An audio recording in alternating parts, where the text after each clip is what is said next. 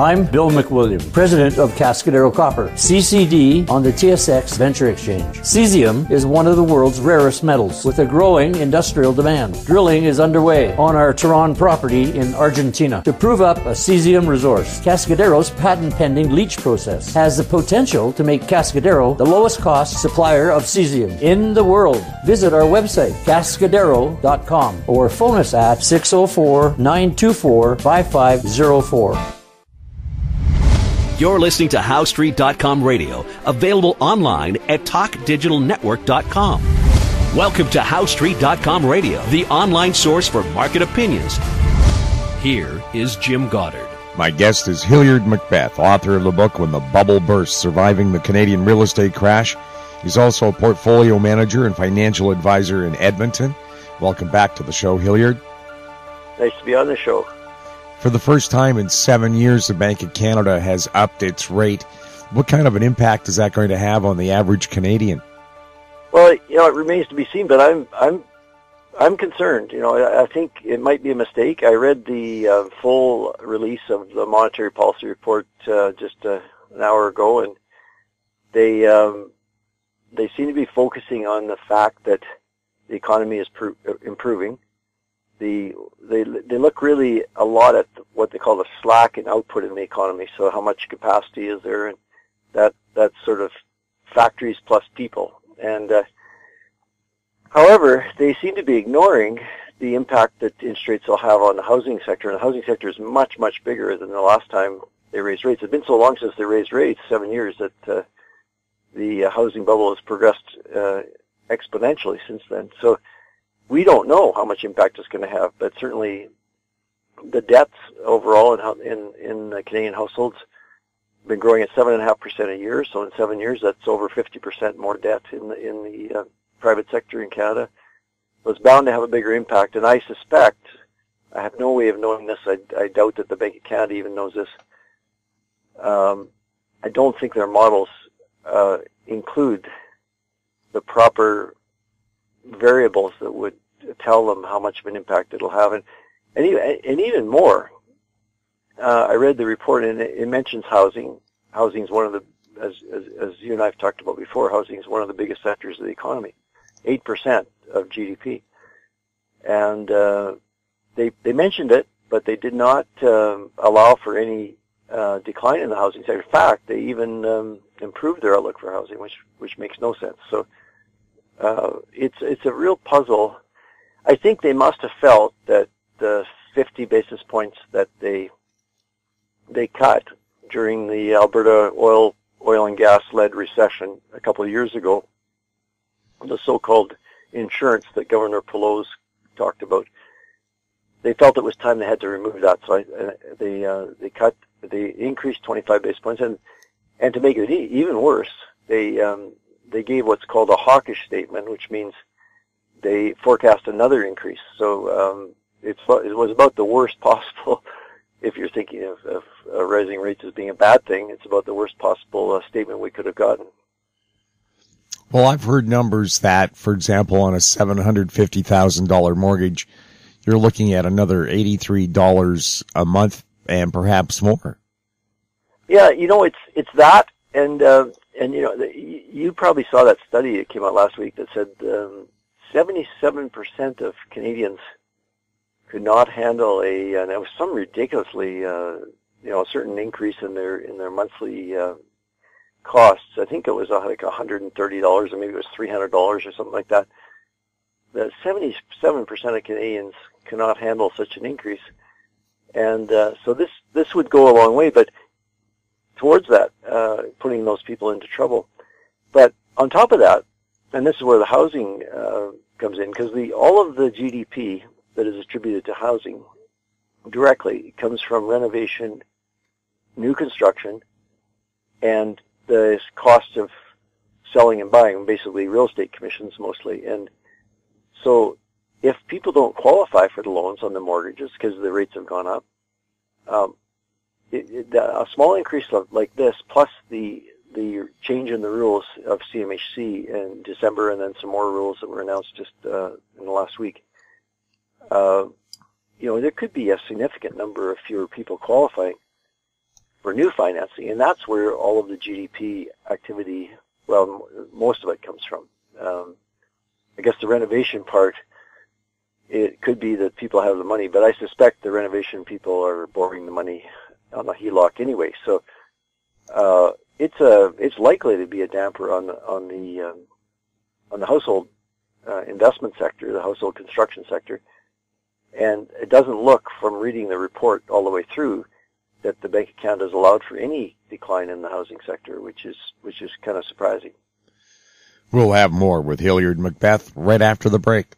GEM International is a new diamond explorer in the richest diamond producing country in Africa, located next to the fourth largest producing diamond mine in the world. International Spotlight is on an 1109 carat diamond recently discovered in Africa by a fellow Canadian junior with a proven operator and finance team. GEM International trades on the TSX Venture Exchange, symbol GI. Visit us at gemdiamondmining.com. Lotus Ventures Inc. is a BC-based medical marijuana company poised to launch into the rapidly evolving cannabis sector. Lotus is in the final review stage of the Health Canada approvals to become a licensed producer, having arranged facility financing of up to $12 million, plus building permits for its prototype indoor production facility.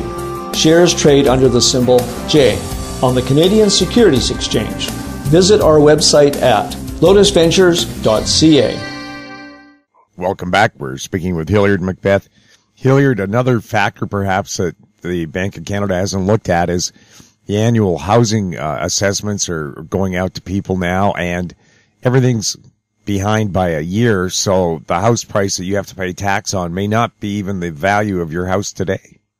Yeah, well, especially in Toronto, it looks like the prices peaked in April in Toronto, although it doesn't show. The Terranet Index was released today, and the prices were still going up. But that's, as we've talked about before, there's a big lag of 3 or 4 months in that index because they wait till the sale is registered at land titles. But there's definitely evidence of a serious slowdown in Toronto, the biggest housing markets, Vancouver being the second biggest, of course. And the way we know that is just since July the 1st, in the greater Golden Horseshoe area, there's almost 2,000 more houses for sale in the million-plus category. And since April 1st, when the prices appear to have peaked, there's something like 7,000 new homes for sale in the million-plus category. And the thing that bugs me about that is there actually are very few people in society that can afford a $1 million home. And the few people that can afford a $1 million home, those that are in that position, whether by income or assets or whatever, they already own 1 or 2 homes, or even 3 in some cases. So the problem with all these $1 million homes for sale is the people that could buy them probably have to sell an existing home in order to be able to buy that home. So if on top of that the banks start to tighten up, which is inevitable, I think, with the increase in interest rates, it's a double, triple whammy that. Well, I guess the positive side will be we'll finally get rid of this crazy housing bubble and get some affordable housing prices back in focus. But the getting from here to there is going to be painful. What about people who have taken out home equity loans? How is this going to affect that business? Well, I talked to one person already, and just anecdotally, he was, or maybe he emailed me to ask me, should I convert the HELOC into a mortgage? Because, the disadvantage of a HELOC is rates are floating, and if rates rise, if you can't pay that HELOC off, then you're stuck. Whereas a mortgage, he could lock in a 5-year rate. So I think some people might be thinking of doing that, although the disadvantage of doing that is then you have to make principal payments as well as interest payments. So the beautiful thing about HELOCs, I've got one myself, is you only make interest payments. But there's been a huge growth in HELOCs in the last 10 years since the last time rates were raised. And nobody knows. I think this is entirely uncharted territories. I don't think they've never raised rates before when debt levels have been this high. It's never happened before. The last time I started in the mid-'70s, and when rates went up in 1979, 80, 81, 82, peaking out at 19% in probably 1982, I think. There wasn't that much debt in society because people couldn't qualify for very much debt. If you had a $50,000 income in the family, you maybe could qualify for a maximum of $100,000 in debt when interest rates are that high. So it did hurt when interest rates went up, but the total amount of debt as a percentage of GDP was much, much smaller.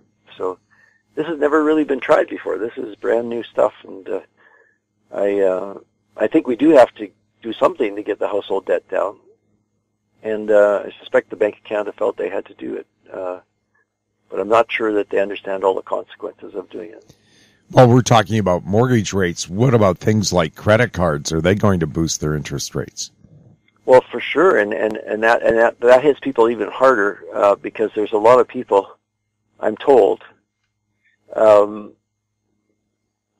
I've always paid off my credit card balances every month, except maybe for a couple of times I couldn't. But there's obviously a lot of people that just pay the minimum payment every month, and that's where the interest rates go up really dramatically because it's interest upon interest. And so even a small increase in interest rates on credit cards would have a big impact. Now, I think a lot of people on credit cards maybe are already at the 19.5% level, so maybe the Bank of Canada rate won't affect them much initially. But in the long run, the consumer finance people, it's not really my area, but I've listened to several of them in the last couple of days, and they all say the same thing, which is it's going to have a dramatic impact on those people.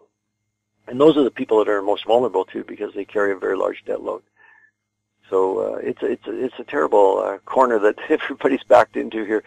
And the one good thing, I guess it could be good or bad, but the one good thing out of all this is the Canadian dollar. For people that travel and people that are buying, foreign goods, the Canadian dollar's gone up a full percentage point today on Wednesday. So it's 77, 78 cents, somewhere in that range. So it makes it a lot easier to take that trip to Disneyland or Mexico or Hawaii. We'll have more with Hilliard MacBeth right after this. I'm Brian Fowler, president of Blind Creek Resources Limited, listed on the TSX Venture Exchange, ticker symbol BCK. Blind Creek is focused in the Yukon, Northwest Territories, and British Columbia. The company's key property is the Blend Project, one of the largest undeveloped lead zinc silver deposits in Western Canada, plus plans to advance the recently acquired, fully permitted historic engineered gold mine in the Atlan district of northwestern BC. Check us out at blindcreekresources.com. Keep informed. Receive our weekly recap of thought-provoking articles, podcasts, and radio delivered to your inbox for free. Sign up for the HowStreet.com weekly recap on our homepage, HowStreet.com. Welcome back. We're chatting with Hilliard MacBeth. Hilliard, yes, the loonie did go up. It's a 14-month high, I think, for the Canadian dollar. It will make it easier to purchase things like vegetables and fruits in the wintertime because we import them all. But what about Canadian business trying to sell overseas if the loonie keeps rising with anticipated even higher interest rates?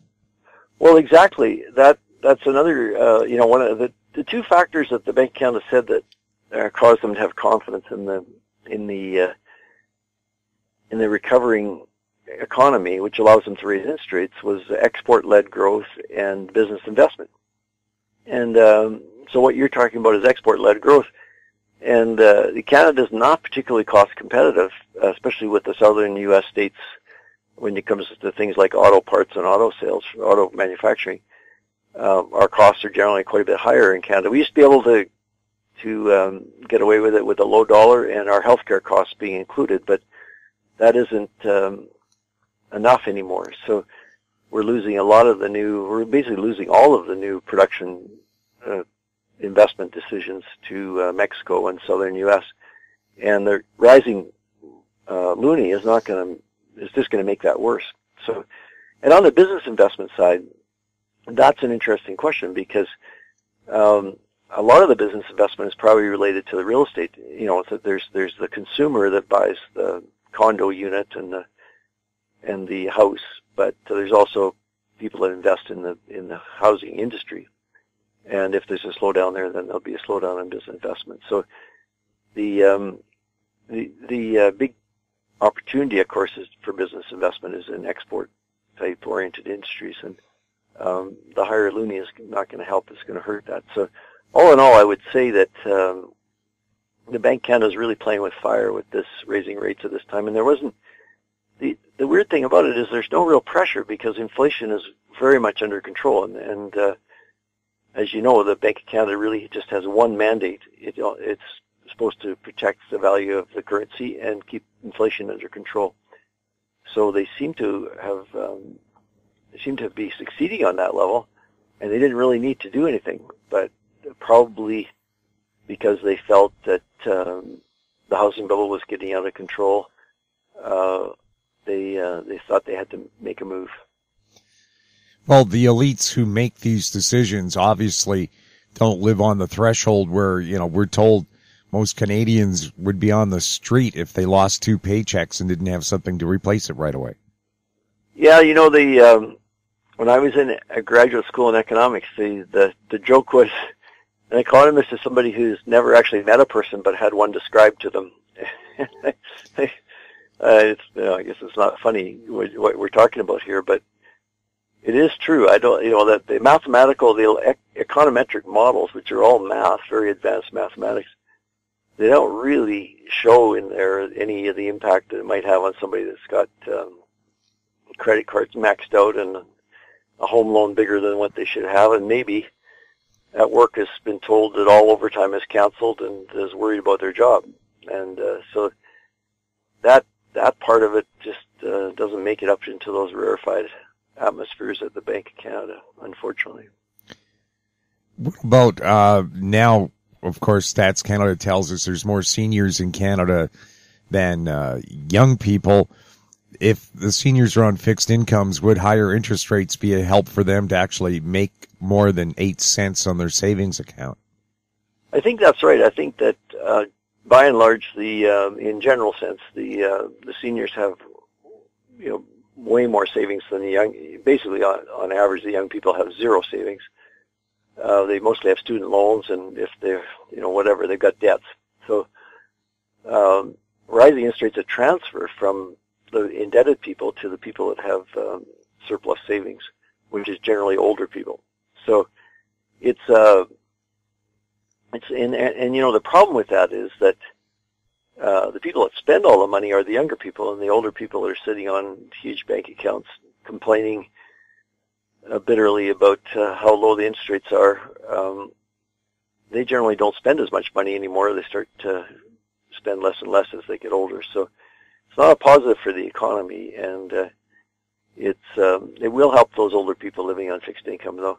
But an interesting thing I learned from a bankruptcy trustee in Ontario recently is that the fastest growing segment of Canadians that are declaring personal bankruptcy are seniors. Now, it's still smaller than they still are a smaller segment than the younger people declaring bankruptcy, but the increase is the most rapid among the seniors. And I asked why, and he said, well, 2 things: they're trying to maintain their lifestyle even though they can't afford to live that way in retirement any longer, and number 2, they're helping their kids too much. They're helping their kids buy houses and all kinds of stuff. So it's going to be a very challenging time. It was inevitable, though, and I certainly talked about this in my book. But now that it seems to be here, it is pretty sobering thinking about how difficult it's going to be for many people. Hilliard, thank you so much for chatting with us. Thank you, Jim, and I hope you get your voice back soon, and hope you're feeling better. Yes, I haven't been singing any opera lately, but perhaps. Okay. My guest has been Hilliard MacBeth, author of the book When the Bubble Burst, Surviving the Canadian Real Estate Crash. His website, macbethgroup.com. You're listening to HowStreet.com radio. Any questions for the show can be emailed to info@howstreet.com. I'm Jim Goddard. Thanks for listening. Comments made on HowStreet.com radio are an expression of opinion only and should not be construed in any matter whatsoever as recommendations to buy or sell any financial instrument at any time.